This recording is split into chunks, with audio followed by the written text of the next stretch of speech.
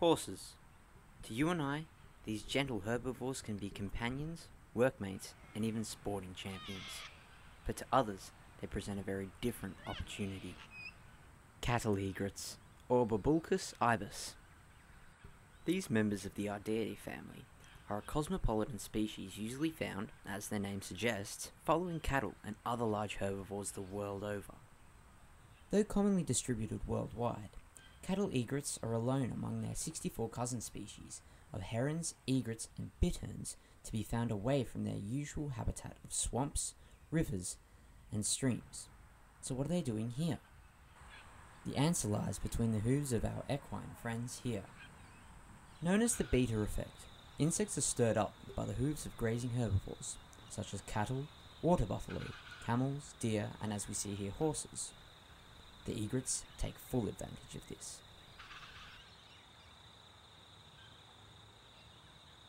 Feeding on anything from flies to crickets, moths to grasshoppers, and even the occasional frog or lizard, the relationship between the egrets and their hooved hosts is largely commensal, a form of mutualism in which one species benefits while the other is largely unaffected.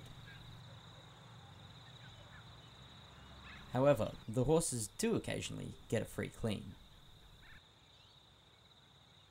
But why make such a drastic change in foraging behaviour from their swamp-dwelling cousins? A study from the University of Puerto Rico found that cattle egrets actually experience a 263% increase in foraging efficiency when trailing these walking buffet lines, in terms of the quantity and quality of the prey captured. However, this doesn't always go to plan.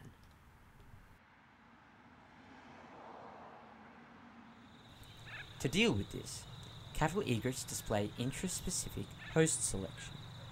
A study by Yves V. Fernandez found that egrets living with Pierre David's deer in China were more likely to select female deer as hosts, as males were more aggressive during the rut season and fawns were not heavy enough to stir enough insects out of hiding.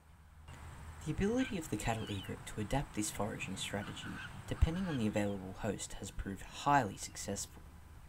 By increasing their foraging capacity and decreasing the potential dangers of this commensal behaviour, cattle egrets have become one of the most successful and widely distributed species of the Ardeidae family, following their quarry to all the corners of the globe.